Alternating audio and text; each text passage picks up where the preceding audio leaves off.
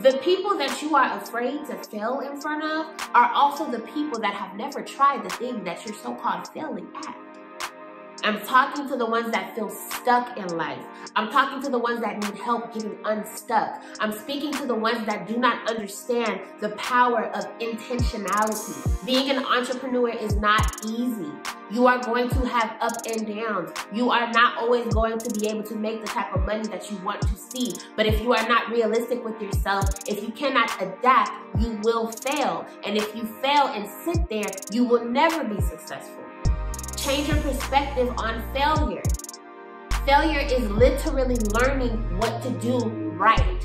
What else can I do that will get me into where I'm trying to go? You must fail because you have to teach people how to come out of the failure. So if you do not come out of the failure, you will not be able to teach people anything, and people will not come to you for anything. Hear me.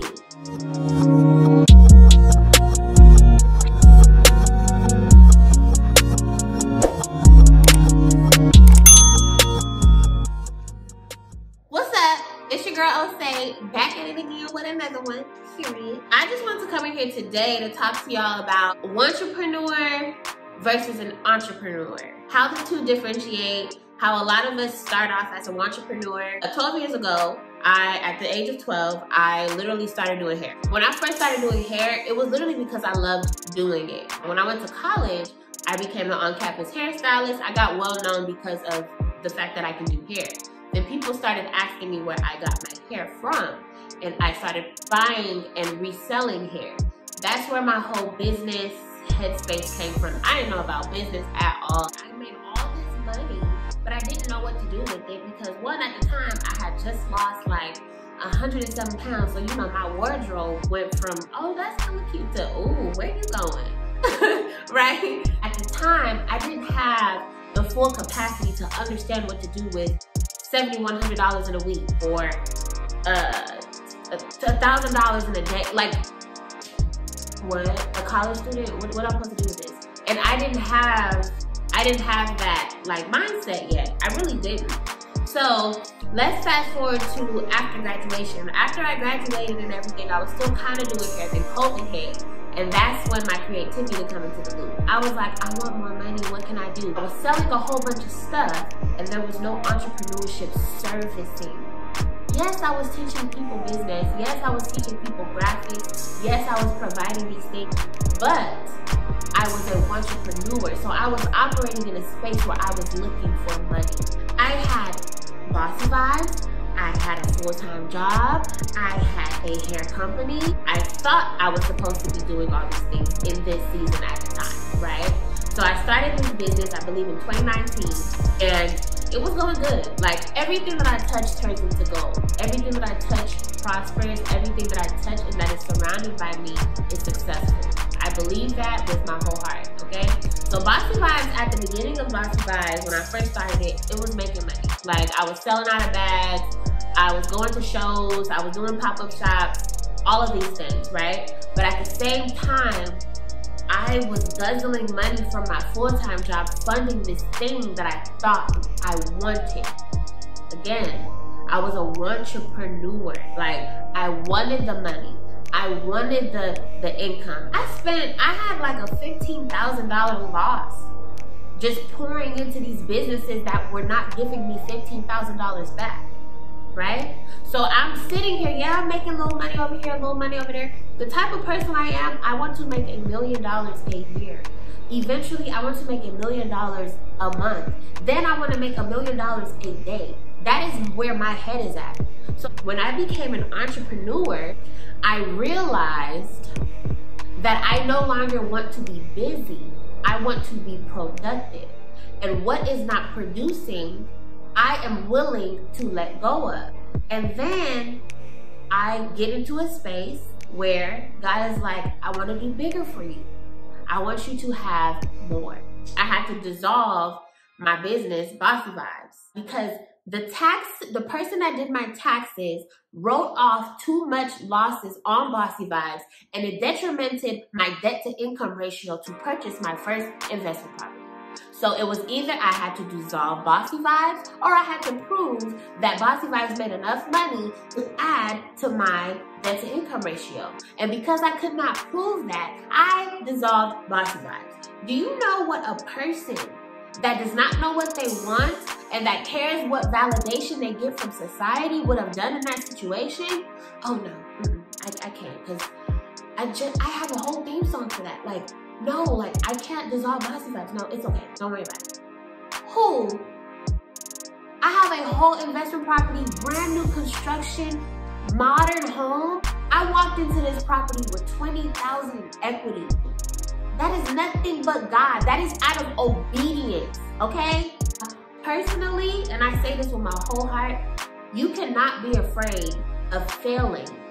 The people that you are afraid to fail in front of are also the people that have never tried the thing that you're so-called failing at. So leave the Wantrepreneur and start working on what it takes to become a kingdom-based entrepreneur so that you can have more than what you ask for.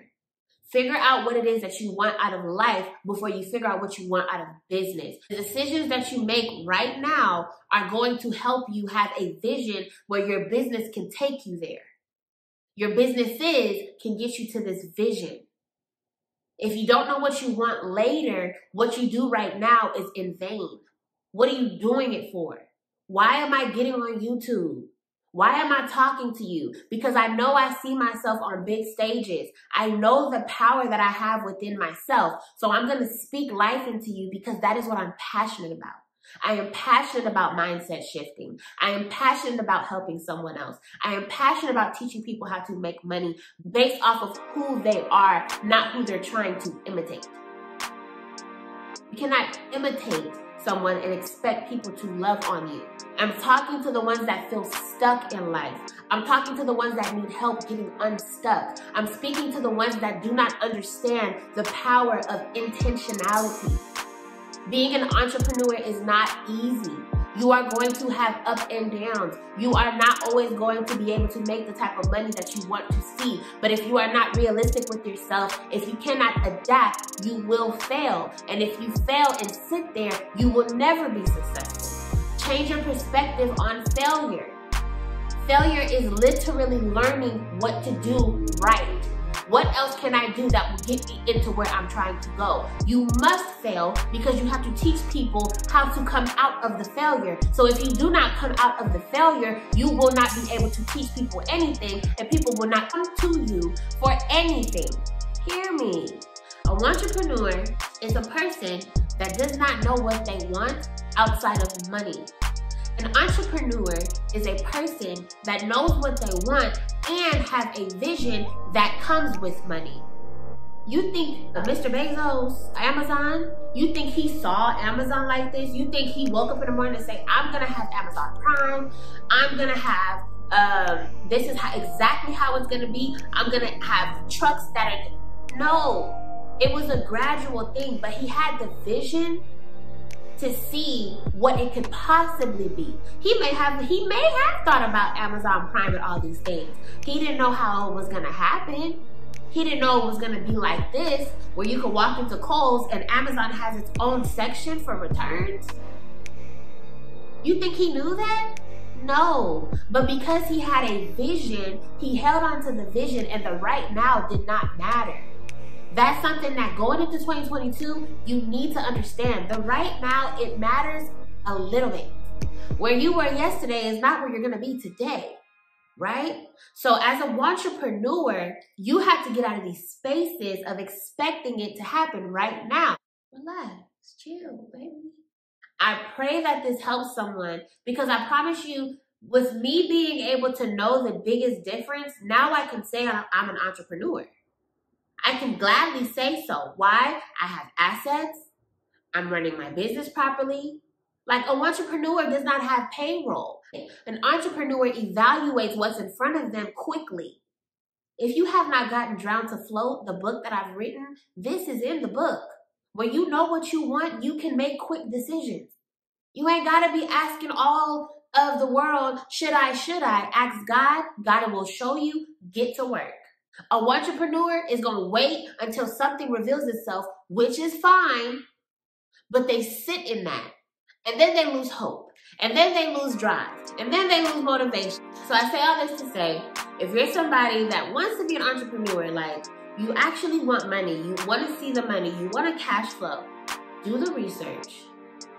Pay these people that are giving you information if you trust it, okay? And one big piece of advice, do not just jump into a course or something because they have a lot of followers. Hear me. Hear me. Because I pay for a lot of stuff from people that, oh, she was on this podcast, so I trust her, or they have her on here. They don't have time to pour life into you, okay? There's only one person's course that I've gotten that I'm like blown away by the effort and the intentionality that she put into her work. Shout out to Kiara, Coach for the Host. I was already doing Airbnb. I was already doing real estate investing, and I still got her for it. Why? Because she wants to know who is learning from her. She appreciates it, right? So understand that if you are an entrepreneur trying to get it out here, don't just do something because it's cute. Do something that's gonna change somebody's life. Do something that's gonna serve a purpose. Do the work within yourself first, and then become an entrepreneur. Understand that your health matters, the way that you wake up and go to bed matters, your intentionality, your principles that you live by, all of these go into being an entrepreneur. It's not just about money. I don't know any entrepreneur that's getting money that doesn't spend time praying, or that doesn't spend time pouring into others, or that doesn't teach somebody something, or that's not meditating. Wake up. It is 2022. You need more. You have to have more. Going into 2022, y'all gonna learn a little bit more. Because y'all know, if you know me well, you know I just do not like social media. But I love y'all. Keep it classy, keep it authentic, and keep it peaceful. I'll talk to y'all later. Bye.